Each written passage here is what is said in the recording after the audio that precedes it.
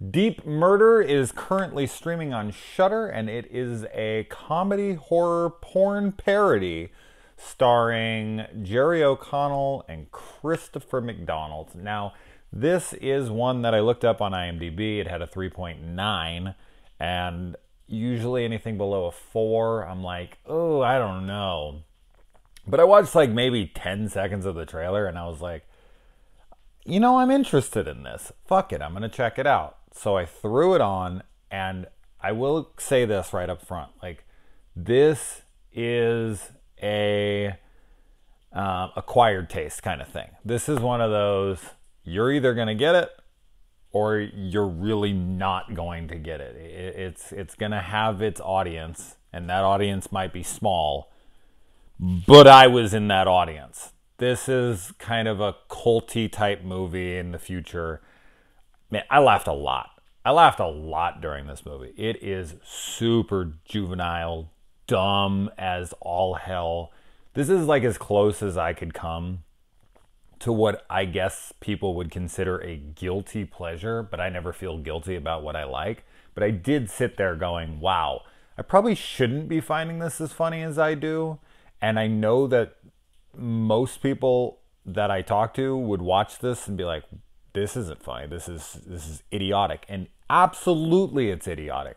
But it's just idiotic enough to be funny. And not so idiotic that I was rolling my eyes like, oh fuck. Did every single joke land for me? No.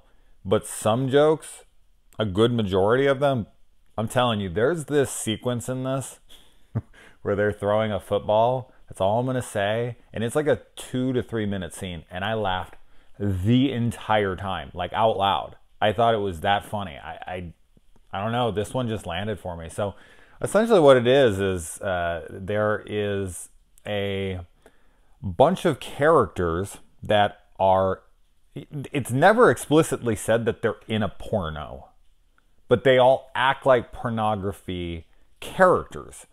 Here's the thing. I thought throughout the movie it was going to be revealed that these characters were stuck in a porno. But I guess that's just for the audience to surmise for themselves. And all the characters have the typical porn character tropes. You know, you've got the girl who's a scientist, and then you've got a girl who's the babysitter, and you've got the slutty mom, and then you've got, you know, the husband who's getting cheated on, and you've got the real kinky guy, and then you got the black guy who seems to only know about sports, and you've got like and then there's this detective that comes over because a murder happens in the house, and he's there to try to solve it, and he's like the worst detective ever. And then random people keep showing up at the door that are other porn, cameo type characters, like the pizza delivery guy who's got a large sausage, and lots of hilarious gags. What I found to be hilarious, just one after the other, of just porn stereotypes kind of being thrown at you. And these characters they're limited to the knowledge of what a porn character would know. And their intellect is as strong as that as well. So it's like really bad acting on purpose, really, really dumb characters that seem to only understand how to have sex and how to do something that's very limited to that character's, what that character would need to know in a moment within porn. And it's a really interesting concept. And it landed for me because, as I said, like, these characters, they're in the house, they're all kind of in different pornography scenarios. There's a wife who's cheating on her husband upstairs. There's the two friends hanging out, and then the babysitter comes in and, you know, and is like, I'm not supposed to get off for a while. Can somebody help me out with that? You know, just real on the nose humor.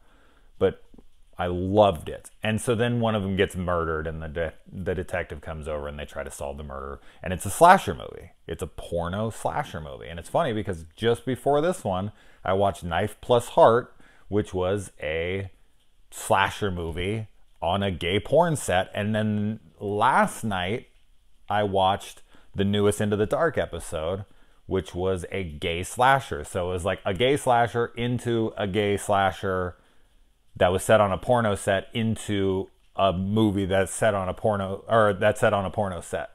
So it's like they're all connected, every movie I'm watching in a row right now.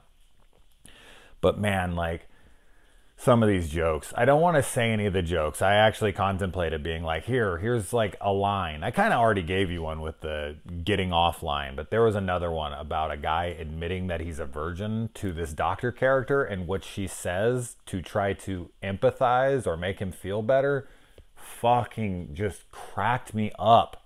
I had to go on Facebook and write it down immediately and put it out because I just thought it was so funny. I laughed a lot.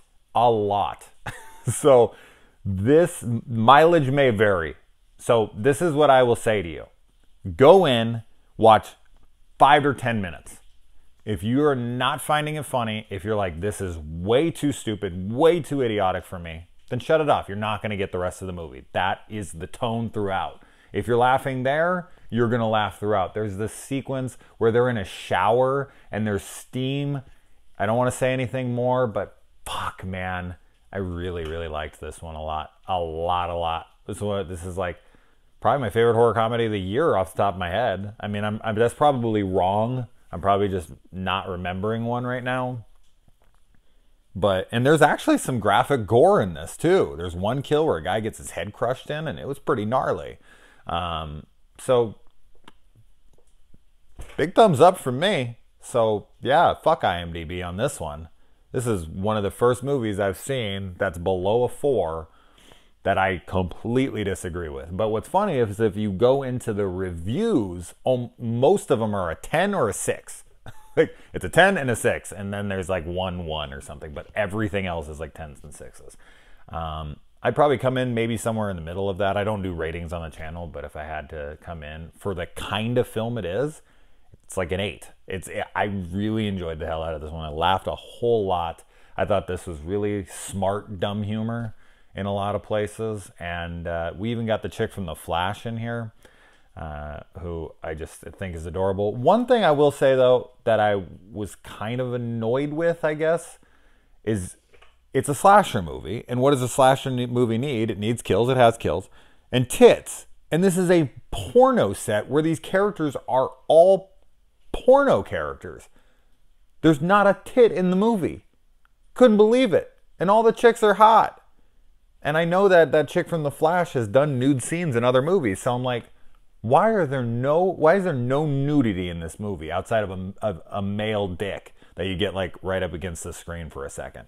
But outside of that, yeah, there's no nudity. And I was really kind of taken aback by that because of the movie. I mean, it was, if any movie needed freaking nudity, this is it. So that was very odd. Yeah. Anyways, let me know if you check it out. Let me know if you've seen it. The two people I've talked to, Brad Thornton and Brandon from Brandon Orlick from Exploding Heads, we all loved it, or really enjoyed it. So I don't know. Everyone I know who's watched it has really enjoyed the hell out of it. So let me know if you guys watch it. Adios.